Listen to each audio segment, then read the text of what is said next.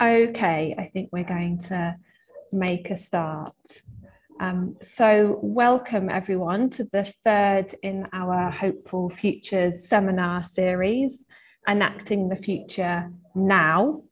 My name's Jo Lansdowne. I'm executive producer of the Pervasive Media Studio at Watershed, and I'm also part of the Bristol and Bath creative R&D team who are hosting this seminar series. I'm going to give a brief audio visual description of myself for anyone that it's helpful for, and my colleagues will do the same when they introduce themselves. So as I said, I'm Jo. I've got pale skin with freckles, shortish blonde hair, and I'm wearing glasses. I tend to smile and gesticulate quite a lot when I talk. So the Hopeful Futures seminar series is a series of sessions where we're gathering together to think about sustainable growth, inclusion, climate emergencies, and responsible innovation. If you haven't had a chance to see the previous sessions, they're available in YouTube, so please do go back and have a look. There's some really fascinating insights from our speakers. So today we continue that conversation, but with a particular focus on thinking about and talking to people who are working to put some of those things into action now. So I'm joined by Zara Ash-Harper, Cameron Tonkinwise, and Melz Owusu, each of whom will introduce themselves fully in a moment. We also have two BSL interpreters with us today, David and Harry. One of them will be on screen at a time. They'll swap halfway through our conversation. So hopefully if you need their support, they're there and you can just spotlight them for yourselves in your view. So the way that this afternoon is going to work is in a minute, we'll hear from our three panelists for 5 minutes with some opening thoughts. I've then got a few questions for them, and I'm going to invite them to ask questions of each other if they'd like to. And then we'll open up for a Q&A with the audience. So do feel free to, as questions occur to you, pop them in the chat. I think you can use either the questions function or the chat. We'll make sure that we pick them up and put them to the audience. I'll try to remind you to do that as we go. But as I said, for those that joined us straight away, if you'd also like to just introduce yourselves and your work in the chat, please feel free to as we go. Okay, I think that's everything from me for now. So I'm going to hand over to a dear friend and colleague, Zara. Hello, everyone. Yeah, welcome. Really pleased to be here. My name's Zara Ash-Harper. For the benefit of our sort of descriptors, I'm a 6 foot tall, cherry red, dark skin, African Caribbean Black woman. With the kind of Grace Jones erudite short afro haircut that you remember from the 80s, but I'm at the moment covering it in a beret. I wear gold round bottle thick prescription glasses, and I'm wearing a pink crop top with culettes, thank you. And I've got a big toothy grin, yeah, and that's contained within a brown leather armchair. So that's me right here in front of you today. I guess in terms of kind of sharing a bit about myself, I prefer to be known first as a person, and that tends to weave directly into my professional persona. But yes, my kind of heroes is probably the best way to kind of know who I am in the mind and the spirit, and they would be Audre Lorde, William Burroughs, Salvador Dali, James Baldwin, my mother, Judith Harper, what a legend. My dog Colin, who's here in the background in case you hear him kind of, yeah, making some noise. He's on his own mission of colonisation in the world. Claire Reddington, not gonna lie. And Black Jesus himself, yeah. So I'm coming from a pretty eclectic place, and I would describe myself first and foremost as an applied philosopher. I've always been super interested in wisdom and plurality, and thinking about difference, and trying to understand how we blend what is different and uncomfortable with what within us is inherently individual and uncomfortable. And really, I'm trying to create platforms and experiences where people get to show you the value that they see in themselves. A lot of that means trying to create supportive environments that centralize love and care, and really try and centralize the unknown as the professional equivalent to the golden rule. You know, to treat others as one wants to be treated within a professional environment is just an aspect of relational survival. And I think that so often I'm trying to develop young people or another generation in order to give them great experiences, so that I know that my nephews have great experiences as creative Black boys on the rise, that they have great places to go and grow professionally and creatively and be supported. I would say that the core aspect of my thematic approach to inclusion and innovation work is that love is the only thing that confounds death itself. It really, you know, surpasses temporality. It surpasses our like reliance on matter and biology, and it creates something that I think allows us to be in service of one another and being together. But it also allows us to learn, I think, how to love parts of ourselves that we perhaps have not fully embraced yet. So I see myself very much as an inventor of social technology devices. So I'm really trying to, through love and care, develop an understanding of how best to support people to be themselves, but also how best, I think, to try and be accountable for the energy that I'm putting out into the world. So I try to invent things like job titles a lot of the time. So my last 3 job titles I've invented, and I think that gives me a lot of room to, within my job description, come to an understanding of what does it mean to put myself into the service of others. So I began as a studio producer with Watershed, like almost 6 years ago now, I think. Then moved into being an inclusion producer. I now frame myself as a creative director for inclusion, which means that I support people in developing programs, research, and practices that help to create environments where difference is regarded as source code rather than as a Trojan horse.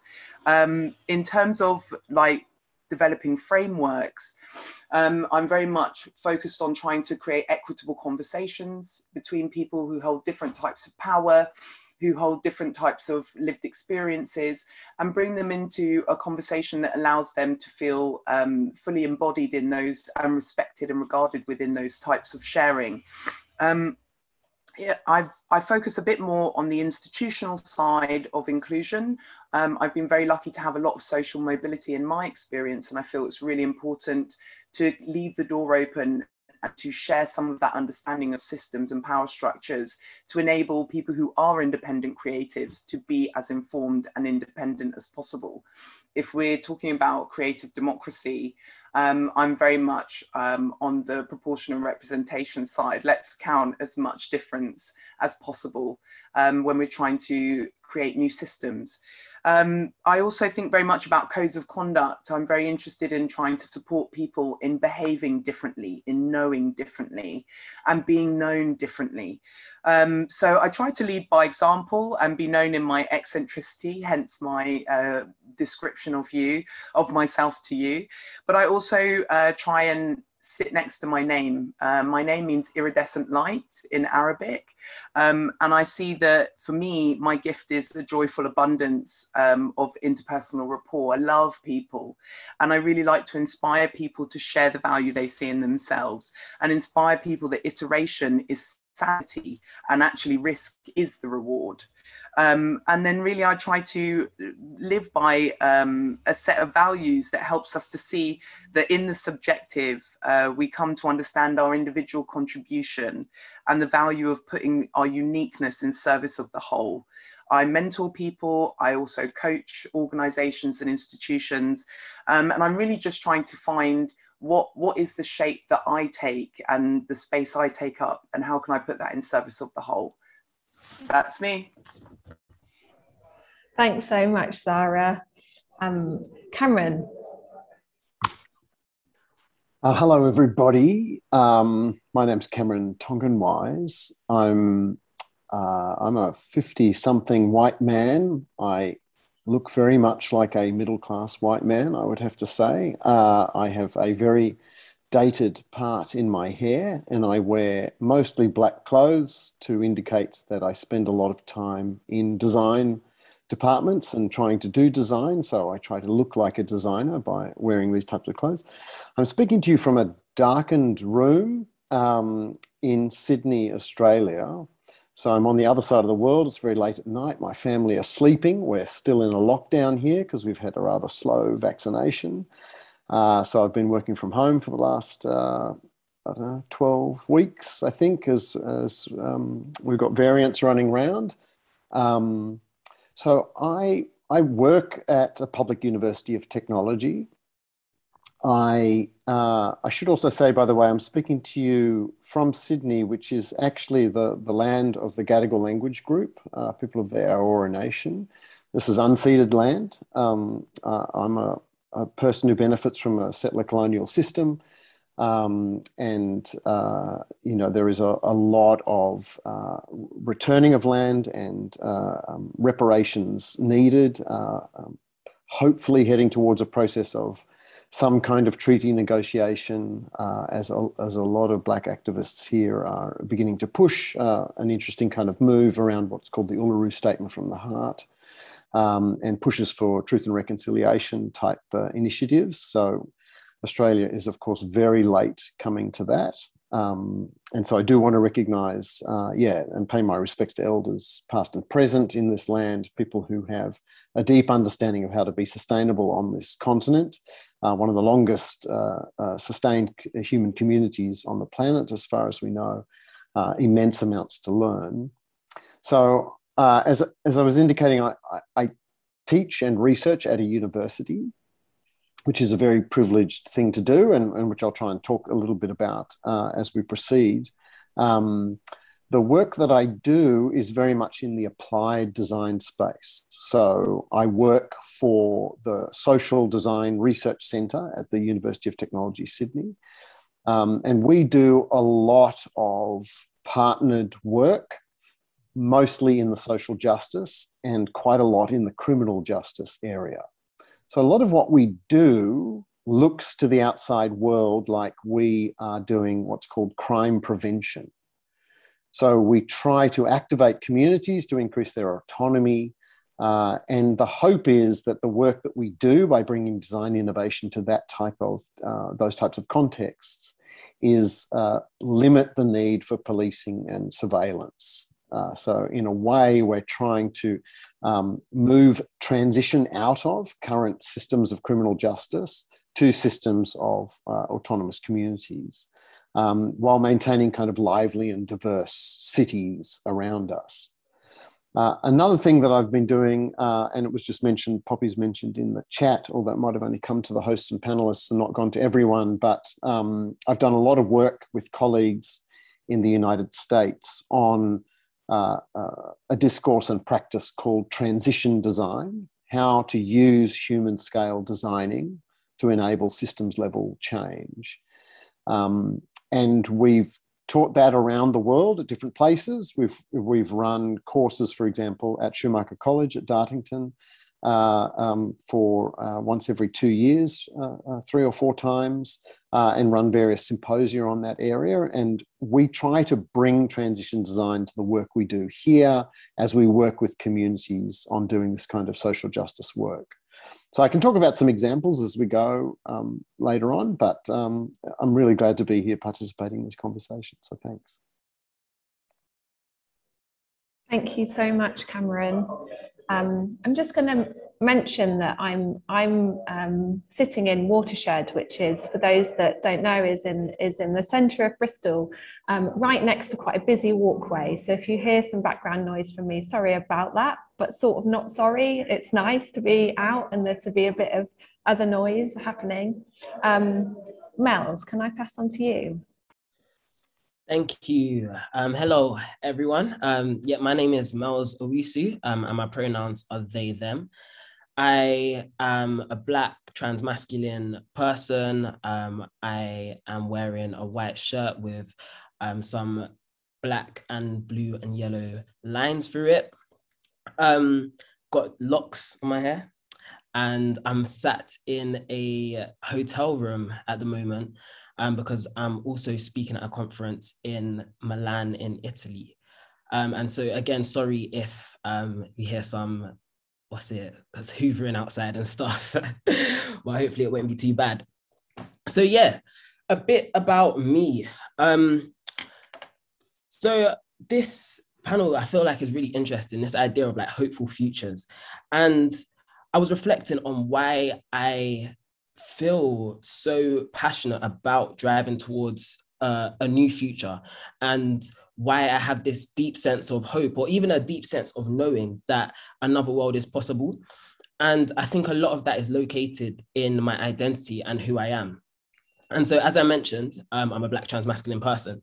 I'm also, I come from I exist at a lot of different axes of oppression, in sense of class, in a sense of like neurodiversity, in a sense of just many things in my life. And especially with regards to my transition, I feel that in order to be able to live in a world where trans people, where Black people, where people from different backgrounds are like able to like not just survive, but able to live like a holistic, beautiful, enriching life, it means that we need to be hopeful about the future. It means that we have to believe that another world is possible. It means that we have to start working towards that other world. And that is essentially what a lot of my work is centered around.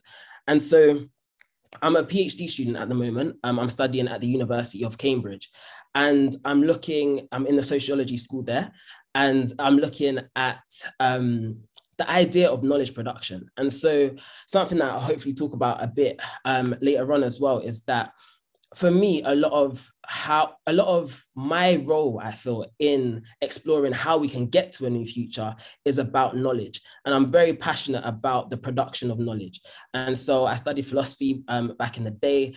And this idea of epistemology, and epistemology is essentially the production of knowledge, how knowledge is created, validated, and justified. And so my PhD explores how we can look at alternative routes to validating knowledge that exist outside of like the Western scientific realm of like knowledge production.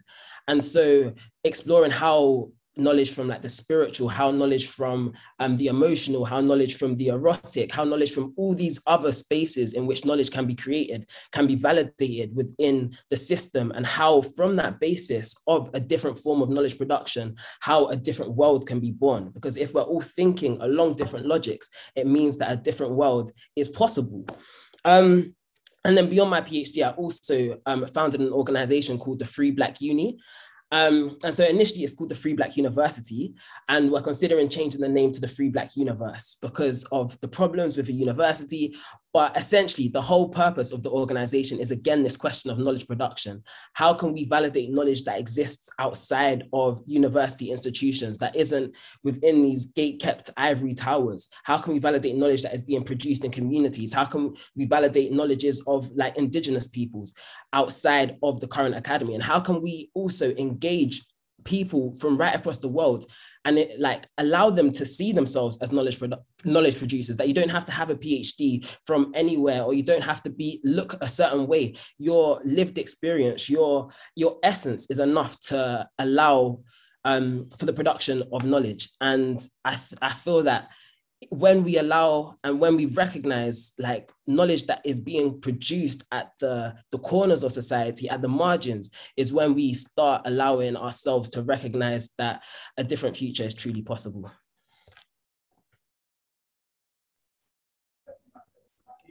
I'm just going to take a deep breath. I'm going to absorb the love in the room. Okay, thank you, everyone. God, I'm so delighted to bring the three of you together for this conversation. I want to start by asking a question about kind of trial and error.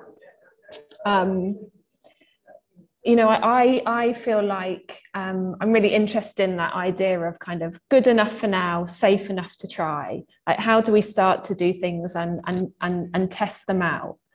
But I'm really conscious that in a lot of the work that you do and that you're talking about, the stakes feel really high, and that what good is and what safe might be is subjective and contested. And also, as once challenged by Zara, actually, there's a risk here of pragmatism, of kind of compromise, which may not be the thing that gets us to a hopeful future. So yeah, so my question really is, how do you find space to make mistakes in the work that you do?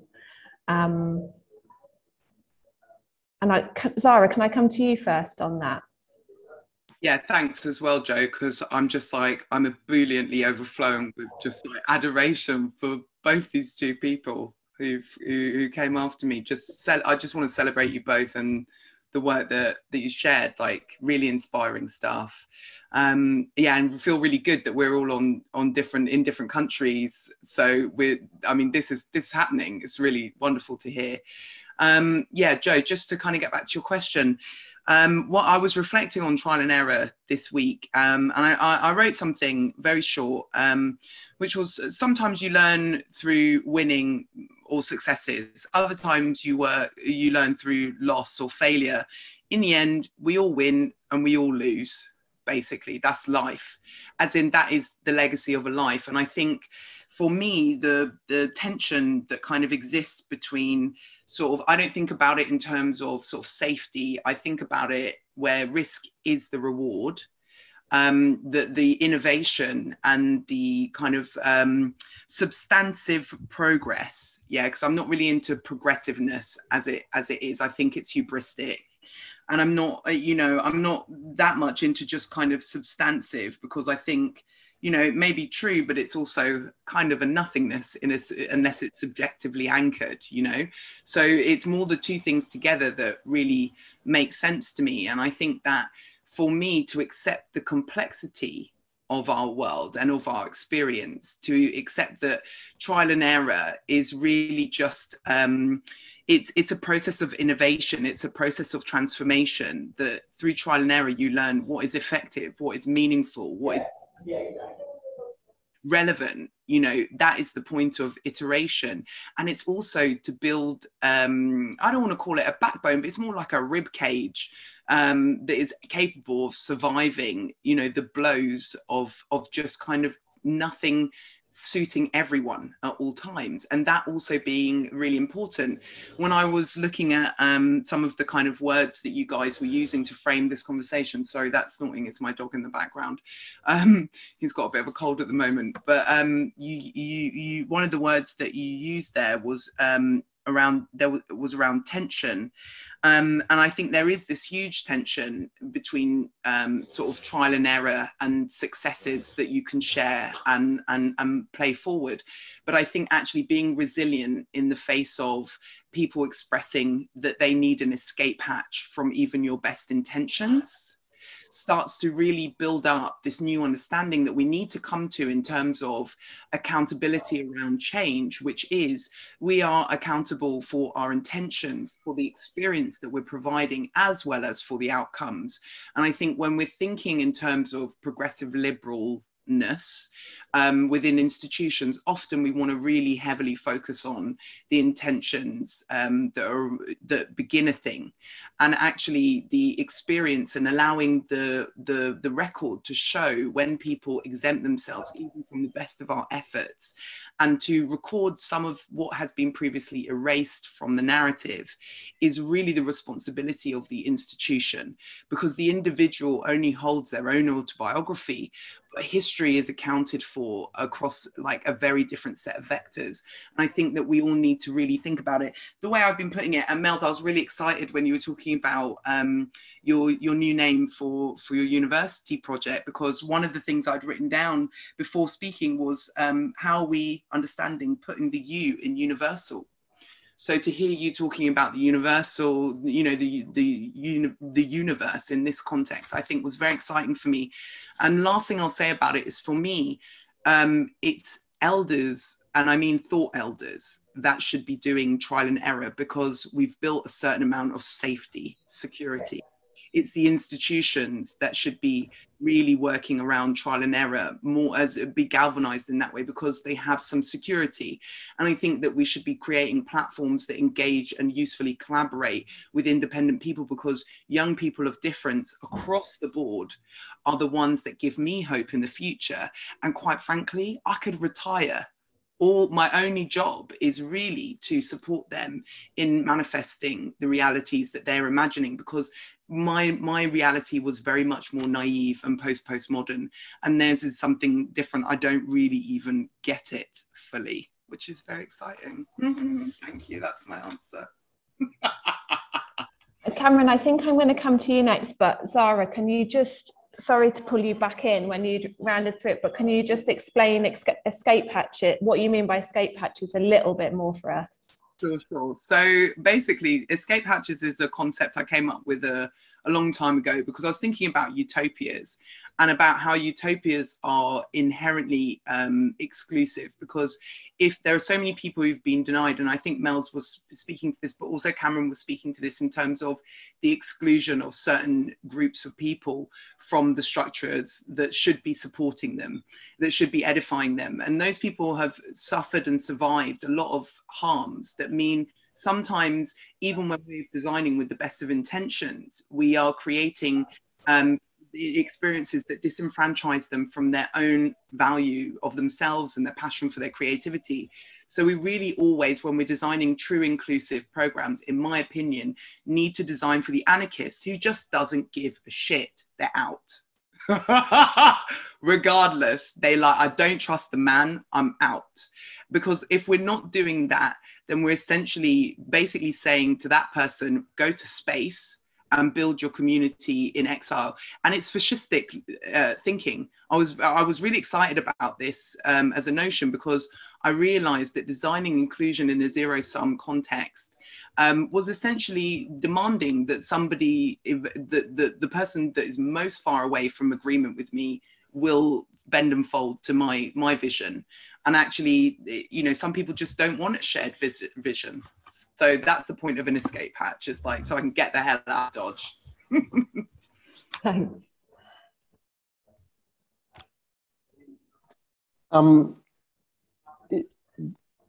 So I'm speaking from the perspective of design, and design has always had this special kind of studio space for experimenting before making a decision. That's always been its kind of superpower, that it is a space of creative exploration in a protected space, this protected space of the studio.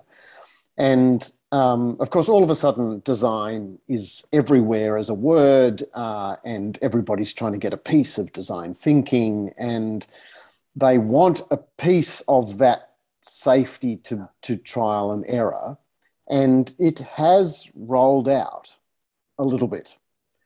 But if you step back, you start to realize that design only represents trial and error in terms of profitable innovation, in terms of people pursuing just business as usual. It's the capacity of business as usual to try and fail.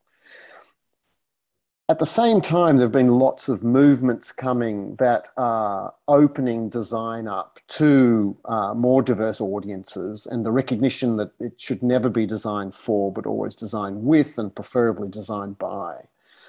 And so what currently goes under the name of co-design has been an attempt to actually recognize that whilst the studio is a space of trial and error, it's actually not open to everybody. It's quite exclusive space of experimentation. And as I said, its purpose is to allow trial and error with a view to profitability and business as usual. So under the name co-design, at its best, it's a word that's also being evacuated of meaning quite quickly. But you are getting attempts to recognize that part of the creation of a safe space is the way you invite people into it, who you invite into it, how you arrive into it. and making sure that you are lending the capacity that design has for people to begin to change their lives and change the society in which their lives operate. That you lend those to people who have not had such experience with that to date. So there is a lot of rapid learning going as people try to open up the safety of trial and error to sort of co-design with and even enabling design by the people who've been ordinarily excluded from what design does and how it operates. But I'll make one last comment though, which is I think everybody is a fan of trial and error. It's a great way to experiment and learn, obviously. There are lots of people who get to try and fail already. And somebody like me lives in a world that celebrates somebody like me failing. And I get to fail and there's no consequences and I can just carry on. And so it's kind of interesting often to be at this time in which there are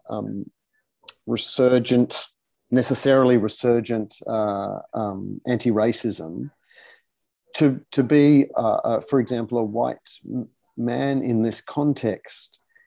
And occasionally I hear my colleagues saying, well, we want safe spaces to begin to learn how to deal with being settler colonials and being, possibly structurally racist or systemically racist. We need to learn how to do this. But there's another kind of response, which is, no, actually, the best way to learn right now is to fail and suffer the consequences and get the critique that you are racist. I don't deserve the privilege of being able to fail. To some extent, I have to suffer the consequences. I need to learn on the job of getting it wrong, of getting called out by an Indigenous colleague for having acknowledged elders inappropriately. And so I think we can often risk celebrating trial and error too much, or we lend trial and error to the wrong people. I think it's a really powerful tool that our society needs to give to certain groups who've been disempowered previously. But I think for others, and particularly like me, it's time we started learning in the way other more disempowered people have always had to learn, which is by suffering the consequences of failing, and therefore being a lot more cautious in the moves we make, thinking a lot more carefully, and not thinking I just have the right to get it wrong. Yeah, thanks, Cameron. I see my own and others' appreciation for that, and for being so specific about your own mistake, and yeah, thank you for that, bringing that into the conversation. Melz, do you have any thoughts around this issues of trial and error? I'm really interested in that notion of you both founding the Free Black Uni and also studying for a PhD at Cambridge University, and the kind of the possibility, I guess, for tension between those two spaces, that I'd love to hear you talk more about. That might not be right now, we can come back to that, but I'm wondering if that's an interesting context for this notion of how you might try and make mistakes. Yeah, definitely. And I just kind of wanted to note that what Cameron was saying at the end, that really resonated, and I think it was a really powerful point to make. And it just made me reflect as well on the ways in which people like me aren't allowed to make mistakes, and the consequences that are often paid, like from a very young age, and like the hypercriminalization of Black and working class marginalized people, like right from the classroom, and just reflecting on the ways in which I was treated so differently to like other white students within those spaces, and just how that continues through life, that kind of continuous like Foucault's panopticon, like always disciplining ourselves, disciplining our bodies, disciplining our minds so that we don't get into trouble. And so that kind of in a way shapes and like unshapes, let me say, my relationship to change and my relationship to making mistakes, because it's something that I've really had to learn that I can do, and that it is important to do, and that and like, what even is a mistake? Everything is just a learning process. It's a growth process.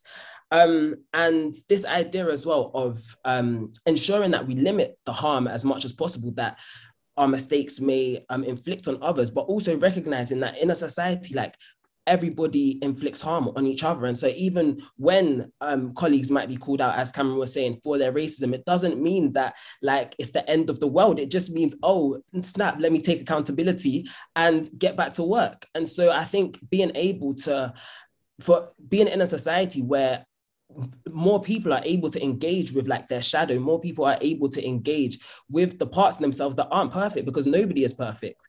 And that would allow the space for change and adaptability and the possibility to make mistakes a lot more easy, and being able to just transform the mistakes, or like, again, just putting mistakes into quotation marks, because not everything is a mistake. Everything is a learning process. It's a growth process. And I also wanted to mention that I think it was Michael put the Undercommons into the chat. So the Undercommons is a book by Moten and Harney. It's called The Undercommons: Fugitive Planning in Black Studies. So thank you for writing that, Michael. And one of the things in that book that is said is that as we begin to move towards a different future, we'll begin to start seeing things differently, essentially. And so I really do believe that it's like an inherent aspect of the current society, of like a Eurocentric world, to believe that everything is linear, and that we need to know the endpoint that we're getting to, and we need to walk this very linear and like rigid temporal road towards wherever we're going.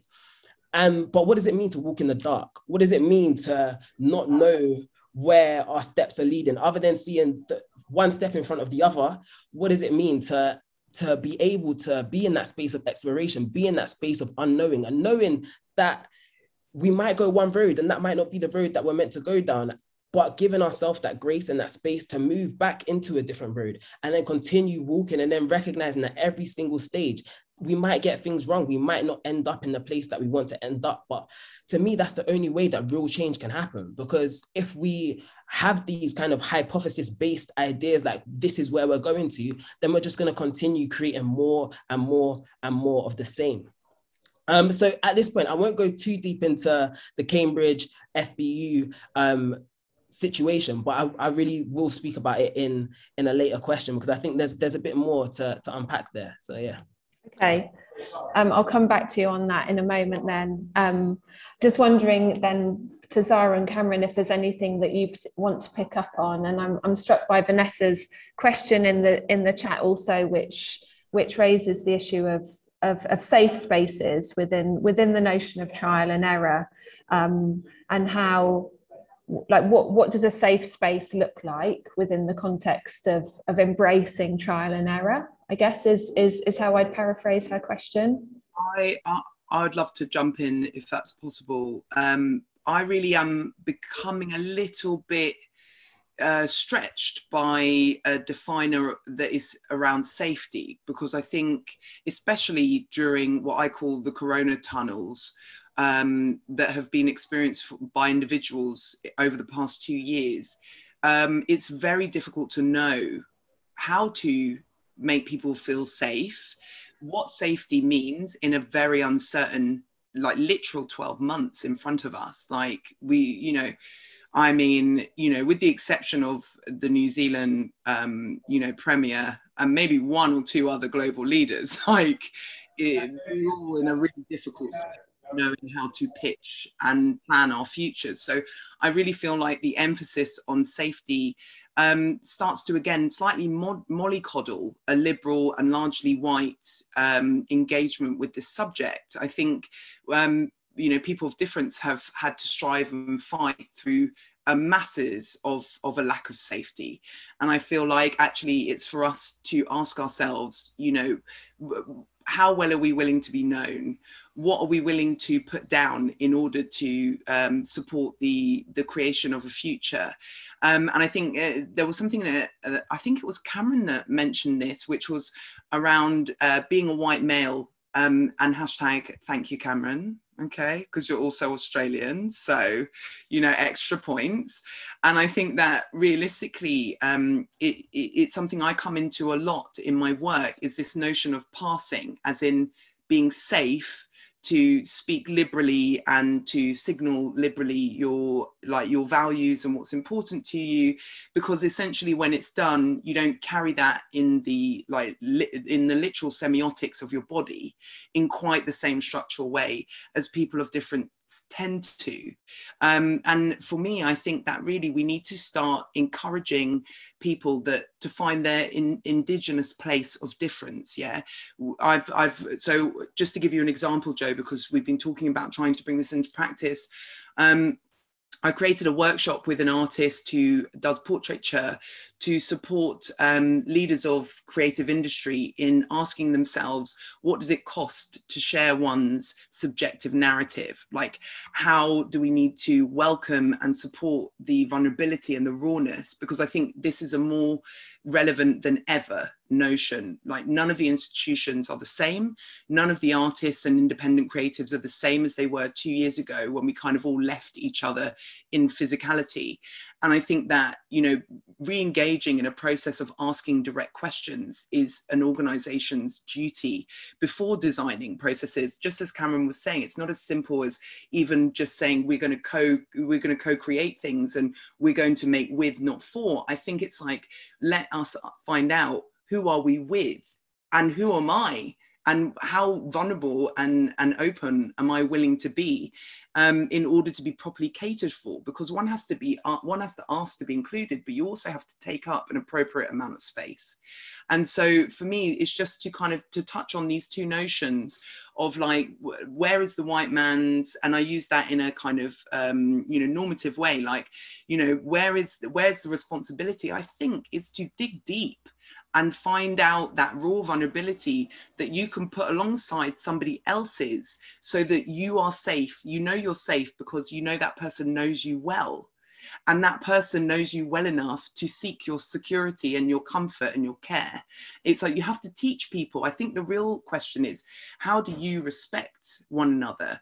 And how do you know and care for one another? Rather than how are you safe or how can one be safe? Because trial and error means we're all going to up. I'm just going to put it out there. We're all now and again. Like, you know, there are so many scenarios in which my heartfelt good intentions and ebullience is just like a misstep, you know, and I have to recognize that and learn from it. But I do, and I think that everybody has that capacity. Cameron, I wonder if you want to comment on any of that. I really welcome your practical examples, Zara, actually, because it really helps to root some of this conversation, I think, in terms of what does that actually look like in a kind of, you know, in people together in a room or not in a room. How do we create safety or not, but perhaps strive towards a kind of equity of vulnerability, I suppose, while working. Cameron, is that something that is part of your work? I think so. I think the thing I'd draw attention to is obviously with a lot of things going on at the moment, there's a real urgency, and we almost don't have. Sometimes there is the claim we don't have time to make space safe. We just need to get on and like quick, we need to do something. And we will get diversity involved in this because it's so urgent. So I just wanted to register that as another kind of challenge to this. And it's always hard in a crisis to say we're going to have to go slowly in response to the crisis. The crisis is the thing that's telling you to move quickly. And that's always when you kind of get the reinstatement of the kind of the systems of the status quo who suddenly feel empowered to take control in a crisis and will often manufacture a crisis for that. But I'll just talk about another quick example. So at one point we did some work trying to help the university deal with sexual assault and harassment on campus. And it was quite literally trying to induct new students into conversations around intimacy and consent. And of course, the university had a very risk management approach to this, but they did sort of turn to a design innovation unit. And so we did co-design with a lot of students how to start to have these types of conversations. And we kind of risked trying to create a playful conversation.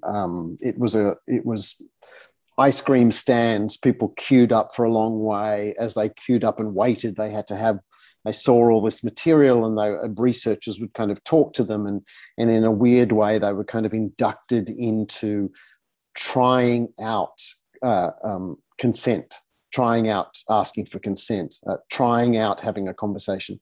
And this was a very diverse student population, and so there were lots of sensitivities to do, and obviously the topic itself is difficult.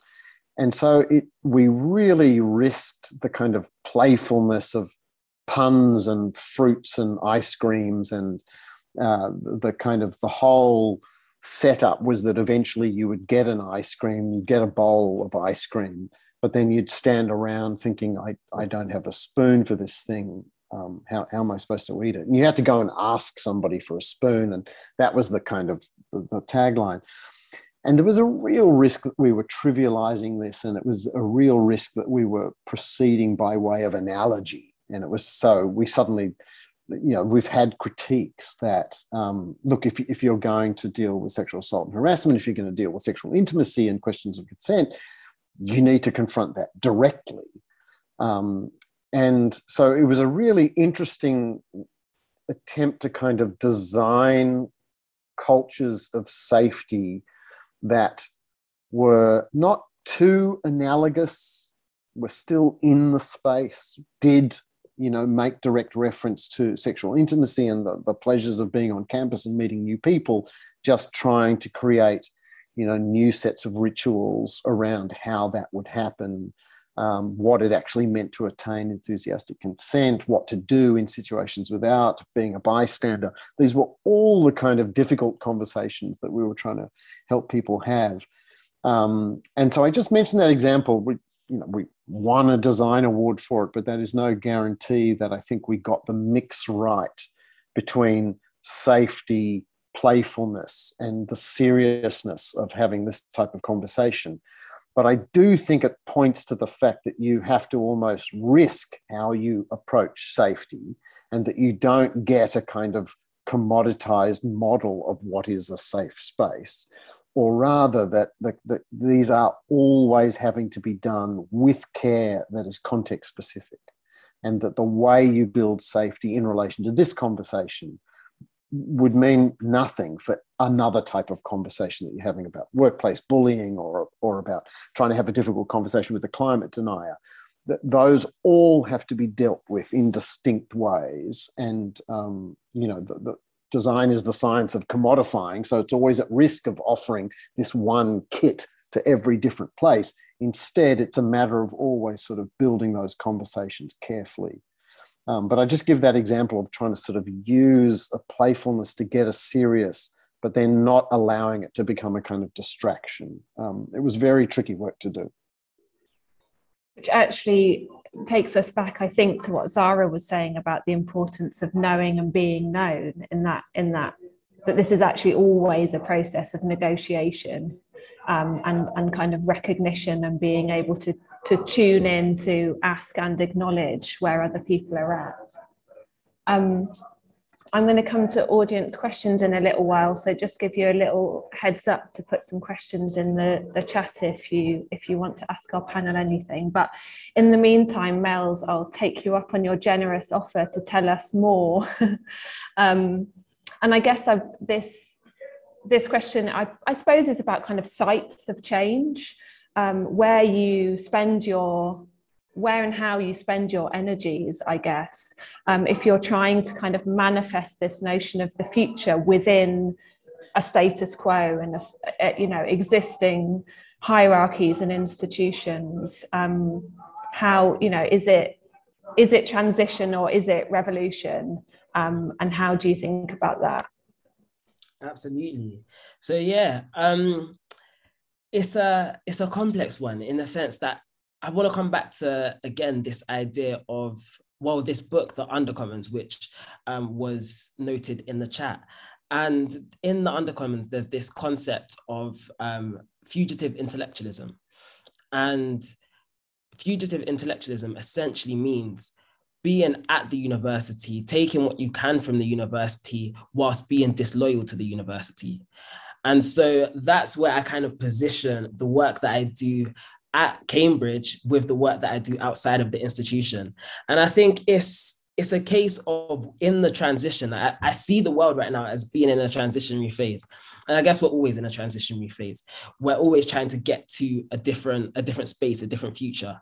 And so whilst being in a space of like occupying the present and noting that these institutions do still hold a great amount of power, and they do have a lot of money, they have a lot of libraries, they have a lot of resources.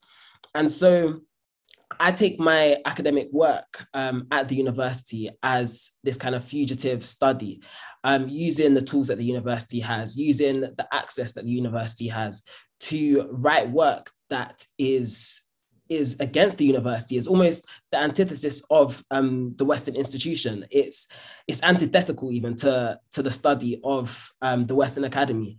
And so it's this kind of space that I'm trying to continually occupy, but whilst also recognizing that whilst I'm at the institution, there's still going to be coloniality in my work. I'm still going to think in a specific way. I'm still going to have to meet the academic standards that I'm required to meet. But at the same time, how can I push as far out to the edges as possible? How can I use this time with a full scholarship to have time to just reflect on the questions, to meditate on the questions that I think are central to collective liberation? There's no other space that I can see right now that would give me that same type of space and access to resources that allow me to reflect on those questions that I can then move out of the institution once the PhD is done, and put all of that time, put all of that energy into supporting the community.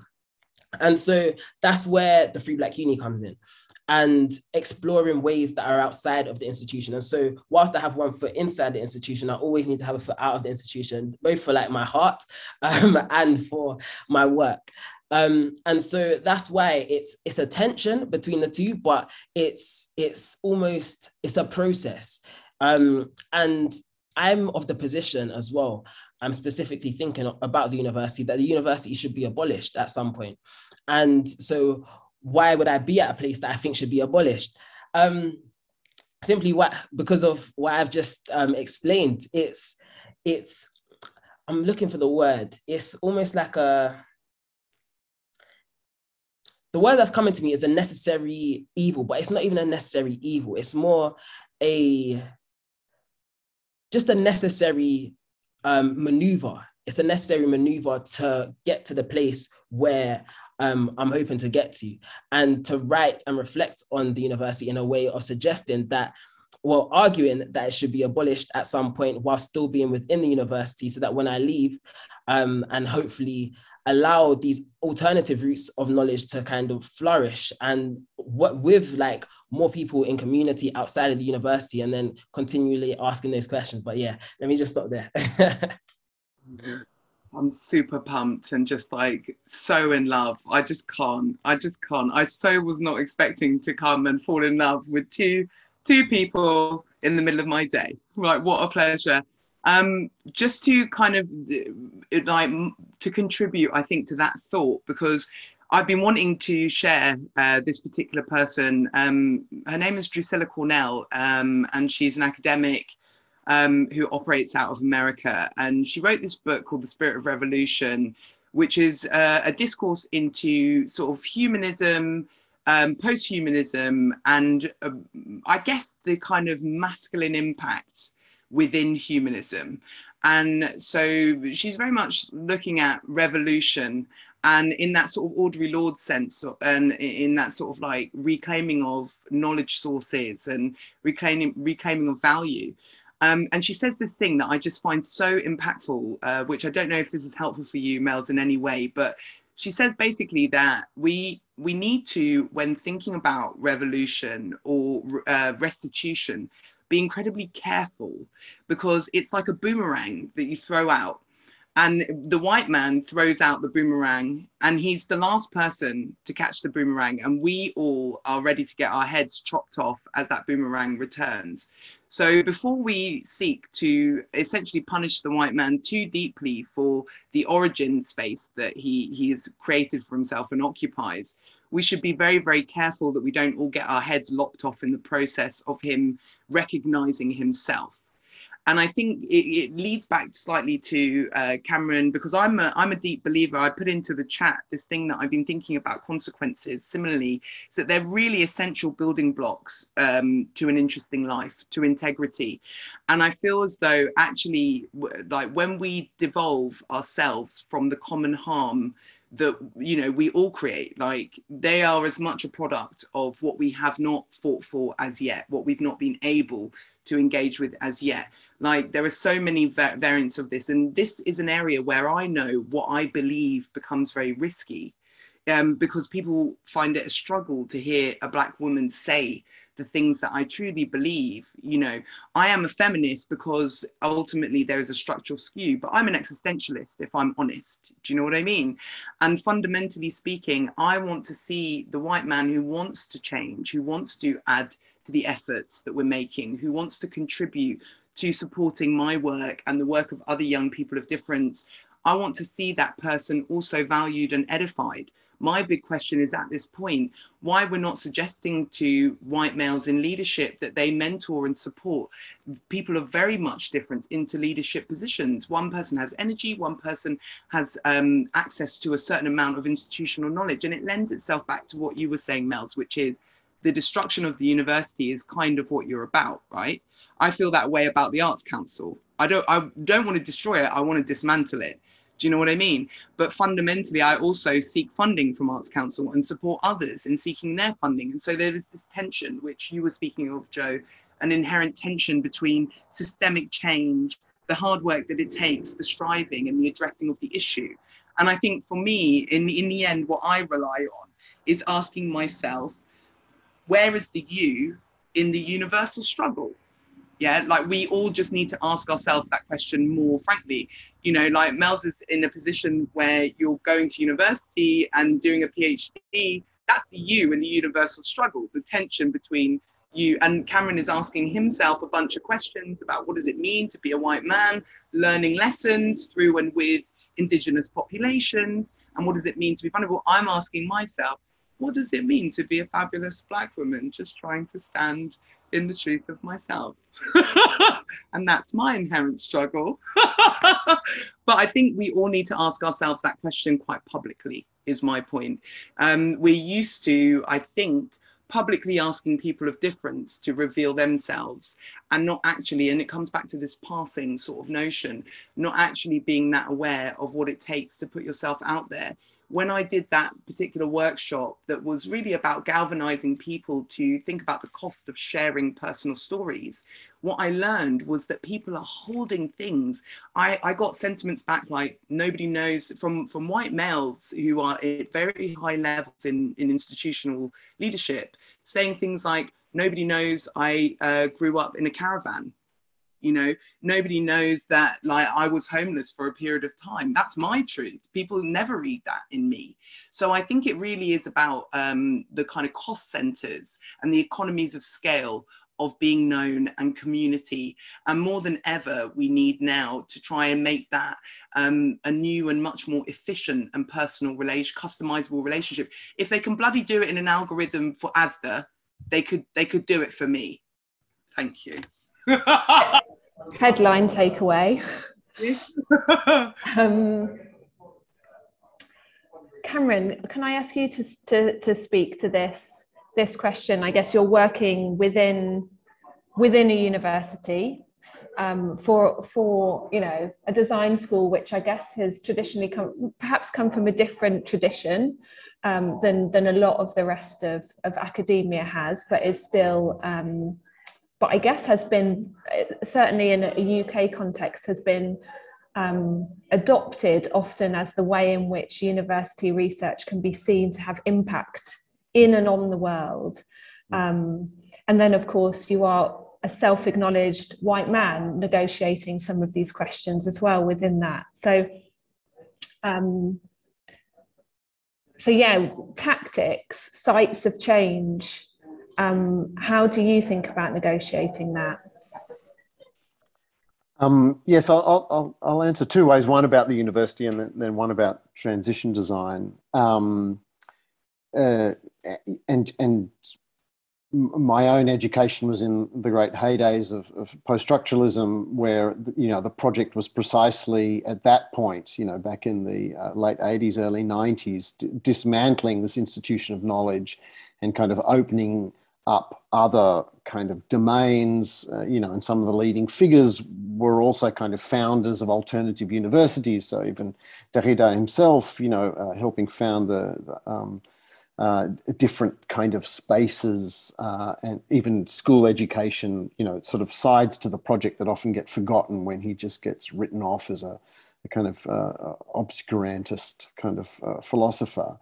So I grew up kind of, my university education was in that phase. So I kind of went to university learning about the limits of the university, not in terms of its racism and colonialism, but in terms of its overall kind of monopoly on knowledge. And then sort of weirdly ended up, in design, which as you've just said, is not really proper university. I mean, it kind of entered the university only because polytechnics got kind of absorbed into the system, and it doesn't really have a proper research culture. So it's always kind of a pretend space within the university. And I think that actually means it doesn't fit the usual structures. It actually provides opportunities that are not available to regular disciplines. So I do always find, like, I oddly ended up personally in something that's not quite a university. And then obviously have maintained always a dual relationship to other projects that do try to counter the university.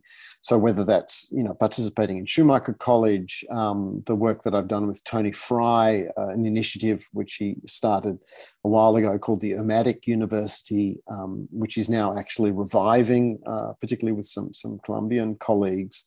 So these were all attempts, very strong discourse that the university is proved to be completely bankrupt in the face of the kind of crises we're facing, if not actually the perpetuator of those crises, and that we need different institutions of knowledge. The point I'd make, which I'd sort of take from the little I understand about Melz's project, is I love, though, that there is the recognition that these alternatives still hold on to the kind of ideal of these hybrid spaces of learning. I mean, the university has been so co-opted and decimated by neoliberalism that there's almost nothing left except the idea.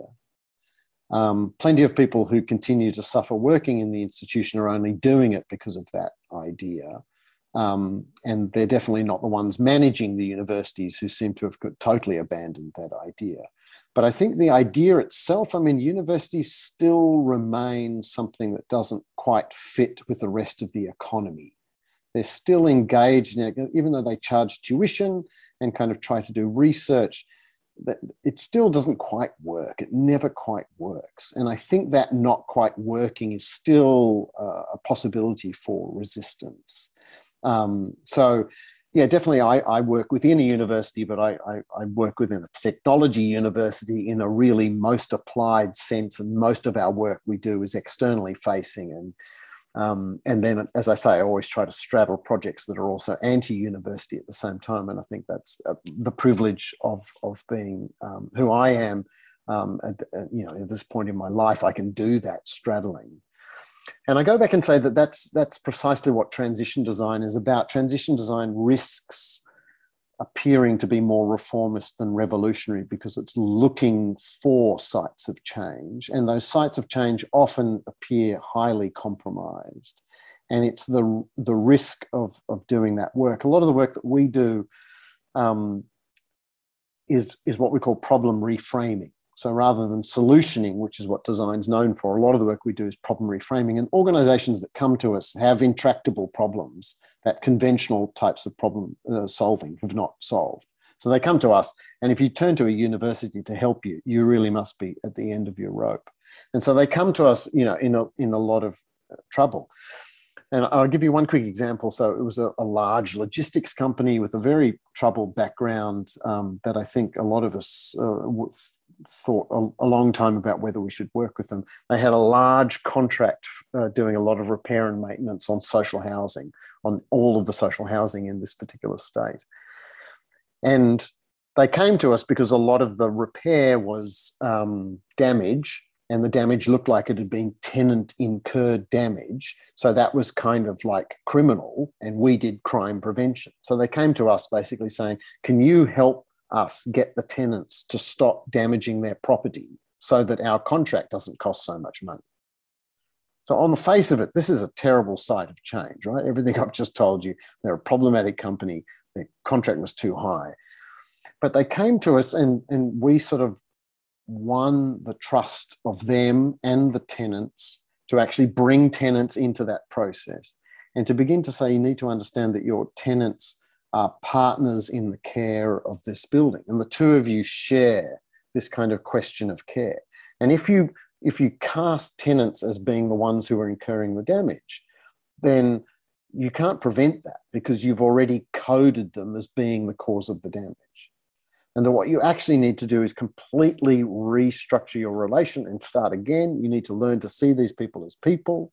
You need to actually engage, and you need to recognize that they live and love the places they live, and they want to help.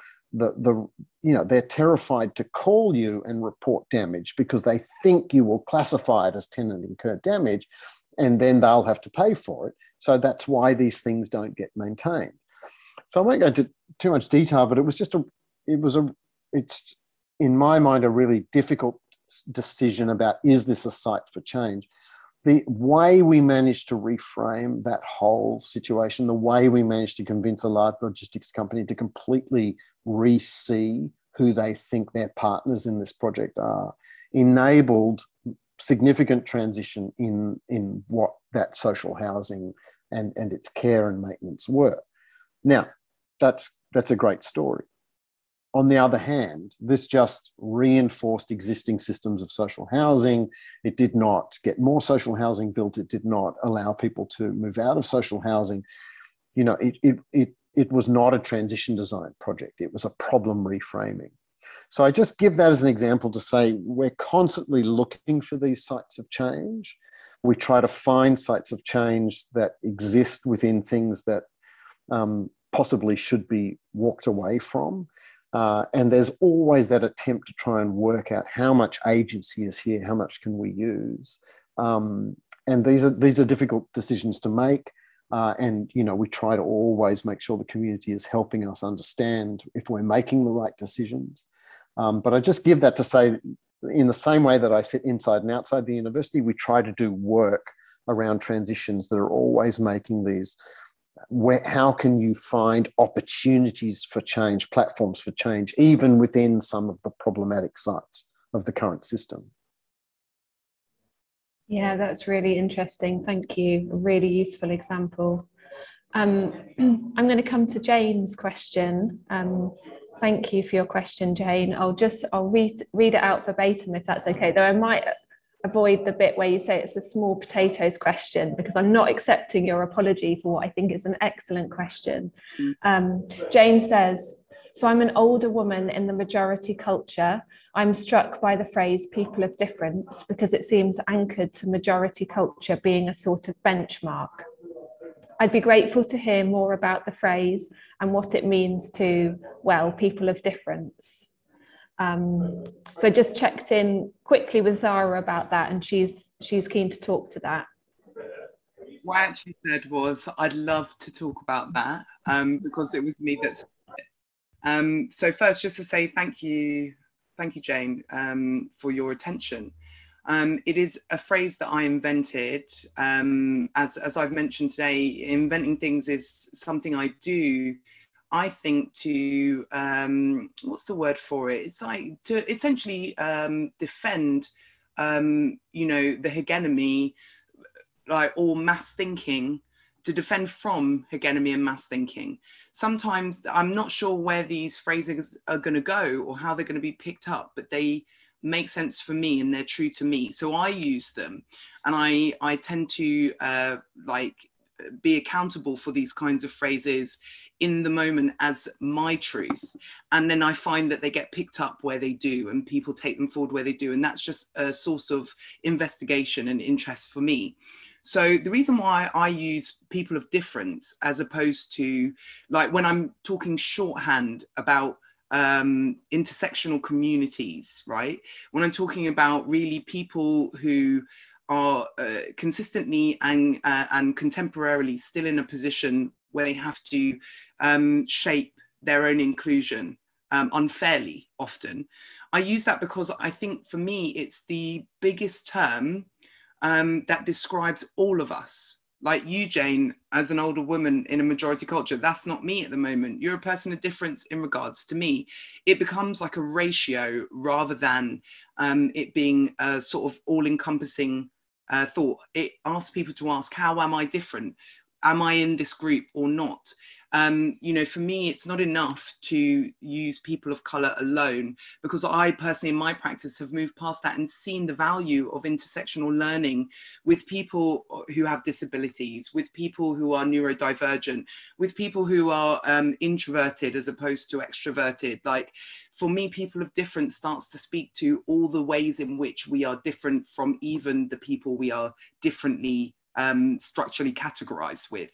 So for me, as a Black person who's been in private schooling often, who has Judith Harper as a mother, you know, it's a point of difference for me. A lot of Black people have called me a coconut, have told me I'm not Black enough, have questioned my Blackness. I love that in this day and age, I am a person of difference, even within my Black community. It's a way for me to really kind of understand and value my place of difference. And for me, it has meaning and an understanding.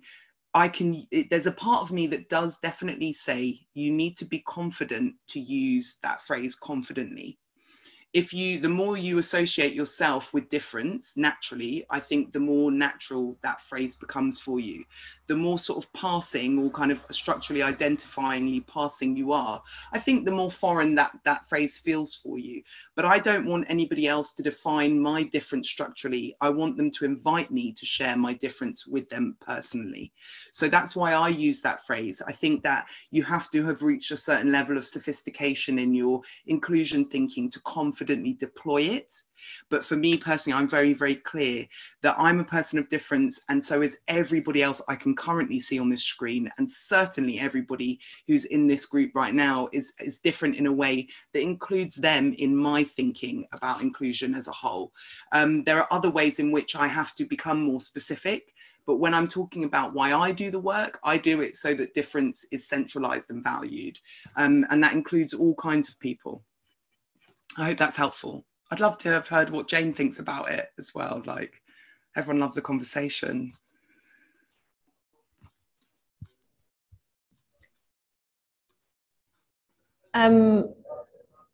Penny, I'm gonna hold off on your question, if that's okay. It is an interesting question, and I wonder if we can, if we don't have time to come back to it, we can make an introduction. But I'm not going to go to it right now, because I'm conscious of something that we've sometimes referred to as the gravity of the university, and I feel like we spent a bit of time talking about the university, and I feel like your question, while it's good, will take us back there, and I'm interested to move on just now. And I want to invite the panel, actually, if they want to ask any questions directly of each other. I'm not going to go first because I've got a million questions for you both. I've been really struggling to pare them down to one for both of you. But so you go first.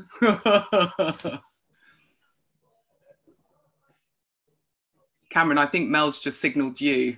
I had I'm keen to know more about Melz's Free Black University. I mean, and not so much it. I think one of the big challenges in projects related that I understand is how to win space and time out of the rest of the world, out of the economy, for people to participate in these things. So one of the advantages of a regular university is that having stumped up the tuition fees means you've restructured your life to make the time to attend classes.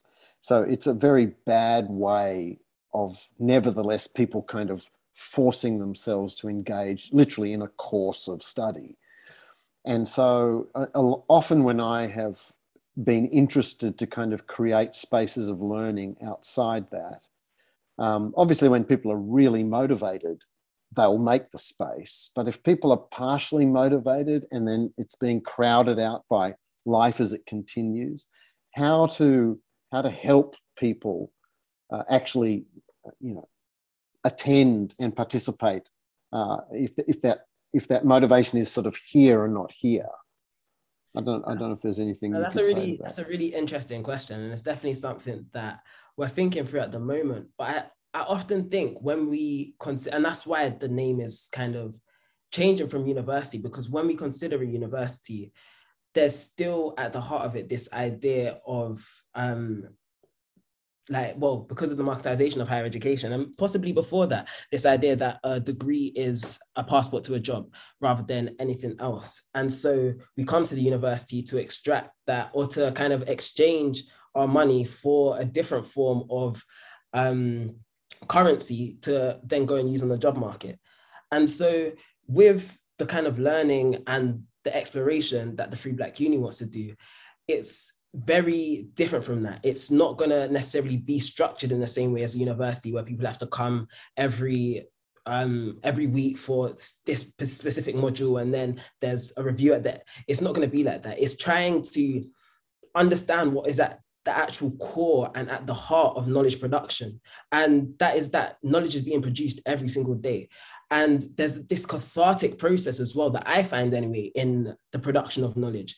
And rather than as a structure, the Free Black Uni being something that people have to work really hard for, or that feels extractive to them, it is hopefully going to be a space that feels incredibly generative. And so people come not to add something onto their work schedule, but come as a space of healing, come as a space of exploration, come to a space where they can feel free. It's almost like recreation, but through the lens of knowledge production. And that's what I want it to feel like. And we're exploring how to make it feel like that right now. Thank you for the question. It was very interesting. The production of knowledge does feel cathartic. I've never quite thought of it in those terms, but yeah, I really recognize that. Okay, Zara. Right, excellent, thank you. So I have a question. I'm going to ask Cameron. I'm just going to deploy the questions and then we'll see if we even get to them. But I want to gift my questions over to you as individuals than anything else. Cameron, you spoke a lot about kind of what do you have to share? What do you have to teach or pay forward? And that's something I think within my inclusion practice is like a first port of call to encourage organizations to think about what they have in abundance and what they can just immediately open their doors and basically utilize to reach out relevantly, and actually it's a real brilliant exercise in people assessing their value to an ecosystem, but also coming into an understanding of what their ecosystem in a new context actually need from them. It's a brilliant exchange. But my question for you is that, in regards to your own personal practice, obviously you're a busy person, like you're up in the middle of the night in Australia, talking to the UK, you've probably got a family, et cetera, et cetera, et cetera. And so my question becomes, in this time now, where we are all quite spent in a lot of ways, and we're talking then about what you have in abundance, what you can lend, what you can share, how are you in regards to that particular sort of effort within yourself? Like, where is the you in this universal good that you understand? You can answer it or hold it for a minute, because I've got one for Melz too. Cool. I'm going to do Melz. Yeah, do Melz. Do Melz. So Melz, hello. So I really enjoyed like hearing about the university. I just think it's such a brilliant idea, and it's something that I'm hearing from a lot of young people who I know are like academically self-taught in a very rigorous way. And when I think about the canon, so we were talking about what's the value of what is pre-established as an academic, because we're only built on the backs of the thinkers before us, of the academic offerings before us. But at the same time, you're at PhD level, you need to make your own inspired offering to whatever canon. And, you know, as soon as you used the word epistemological, I was gone. Like, if you'd have said phenomenological, I'd have been dead. I'd have been dead at that point. My question is phenomenological, like, and it's similar in the sense that I want to understand, we're very good at making good beginnings. We're not very good at making good endings. And you're talking about an end that is, in the end, you know, destructive. Now, I believe in the Big Bang and the reverse. So don't get me wrong, I've got no problems with the destruction. But at the same time, you know, as an academic, you fall in love with a process. And then you see the kind of offering like destroyed in a certain context. So do you have a plan as yet for how to make a good academic ending? What might you need to think about that as a person in the world? Like, that's my question. And I'll take the answers in the form of... Can I just clarify that? Do you mean an academic ending like within myself, or do you mean of the institution within myself? Okay. How do you ready your... It's like, you know, you grow up, you become an adolescent, all you want is to escape your West African mother and her power and influence. But then when you leave, you're like, where's my okra? Where's my fufu? Where's my mother? Do you get me? And you crying yourself to sleep. The affection to with the attachment in line with, you know, your ambition, and how do you make a good ending? What I did was slam the door and say, Mother, I'm grown up now. It didn't work. But what's your plan? Okay. I'm still ruminating on your very generous question. The question. And perhaps you can see the kind of resistance that I have. Yeah, I'm a very privileged person, so I feel the need to keep giving without trying to keep give. I suppose my only response is to say,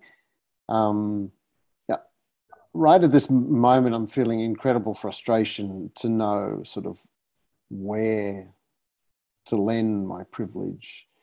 You know, we particularly went through this really interesting moment over the last 2 years of immense suffering, but also I thought it was quite beautifully phrased by Bruno Latour when he said, oh, there is a stop button. They told us there was no stop button, but there is a stop button. And they can push it if they want.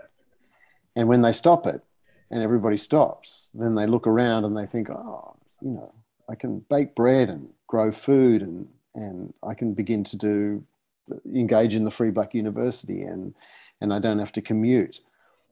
And I find it so exhausting how quickly that has disappeared. Yeah. And not only because the forces that wanted the status quo were, from the word go, making sure that it was all about bounce back, because they saw exactly what was there. So it was a kind of forced mechanism, and the very entities, you know, who never suffered and in fact were highly profitable were the status quo. But also just the number of, you know, fellow Australians who got really nostalgic for the status quo, that what they missed was going to the movies and having a beer and watching sport and going to the beach. And so it's kind of, it feels to me like the world has lost any ambition for change within the dominant kind of hegemonic forces, and have a nostalgia for just the most tedious suburban existence. And it's kind of like the world's kind of gone, that is enough. That's what we want back. Just give us that back. And so this particular moment is just one of those moments where you're just thinking like, and that's why it's actually so refreshing to talk to the two of you, actually, I should say, because prior to this conversation, I do just sit there thinking, I can't, like, where, I said before, you're trying to find these sites of change.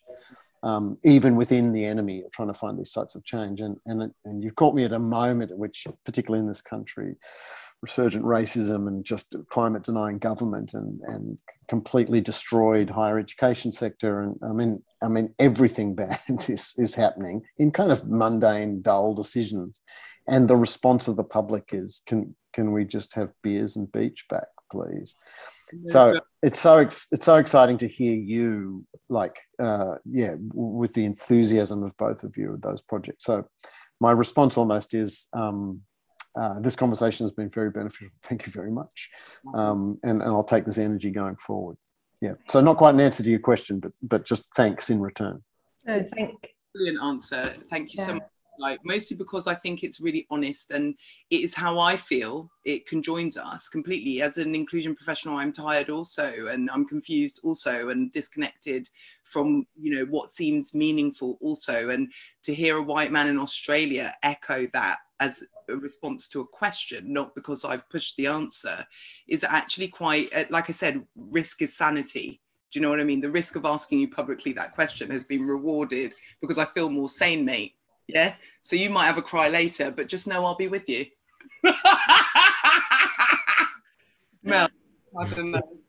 Joe, have we even got time?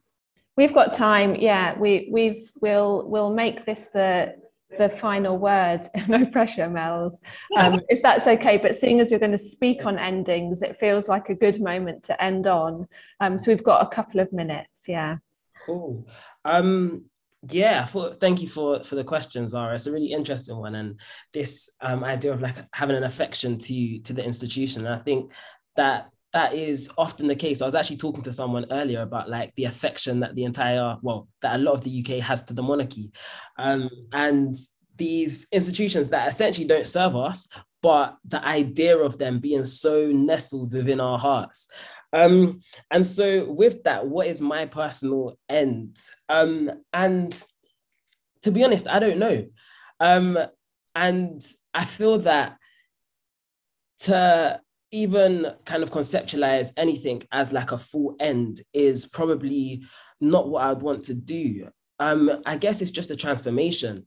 And I think to be human, to have the human experience, is to have affections to different things. And I love study. There's nothing that I probably love as much as I love to like study, expand my mind, and think of new ideas. And the location that happens in currently is the university. And so, I will probably often continue to have some sort of affection to it, as far away from it as I try to pull.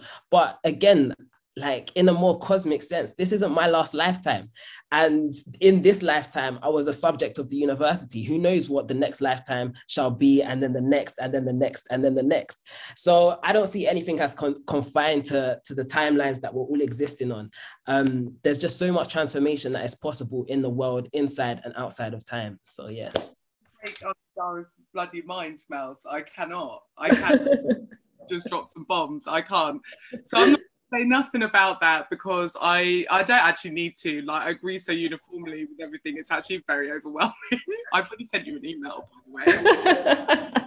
But just to say, like, I'm glad that the question is not something that you have a fully formed answer to, because that is hope and that is the not knowing, right? But I would also say to you that, like, strategy is not knowing, but having a sort of a simulated plan for.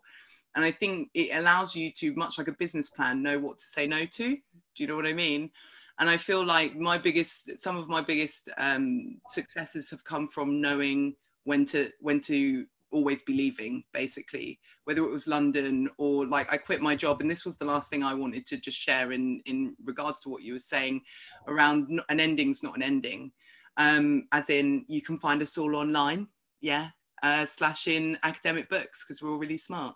But Zara, I'm going to have to interject to allow our audience to leave and to just wrap up, and to make sure I have a chance in front of them to say thank you so much to all of you. Cameron, Melz, please do unmute yourself and just say bye if that's okay, so that we hear all our voices at the end. Thanks for joining us, everyone. The next talk is on the 14th of October. I think the details are in the chat. I hope you take some of the energy from this conversation with you into the rest of your days, weeks, months, lives, future lives. Thank you. Bye.